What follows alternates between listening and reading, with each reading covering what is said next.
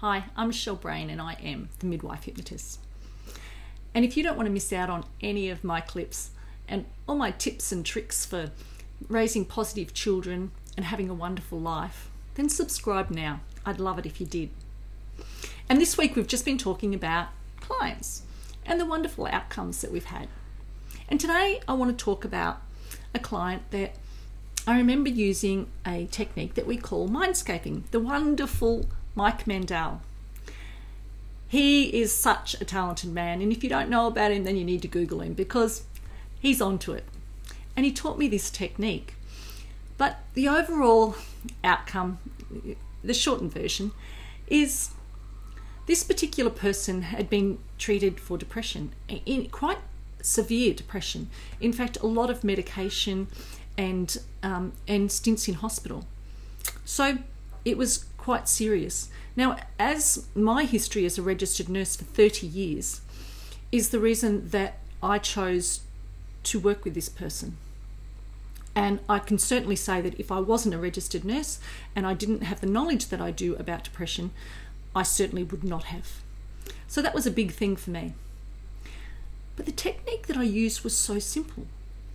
So what had happened, this particular person had decided to go off their medication well before seeing me, several weeks off the medication, and had stayed home,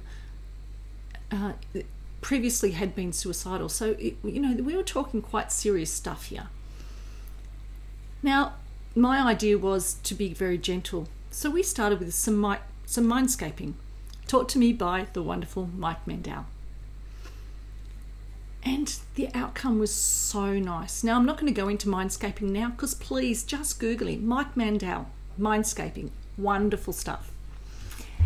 But the outcome of it was, when I asked this person where they were and where they could see, the outcome was that they were in a hole.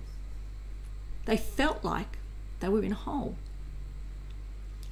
And allowing them to work through this themselves, their solution was to put their hand up and ask their father for a hand up. And then to cover the hole. In fact, covering it wasn't enough. They had to fill it in, fill it with cement, and then cover it again. Because that person never wanted to go down that hole again. The outcome was absolutely amazing. We didn't need any more sessions.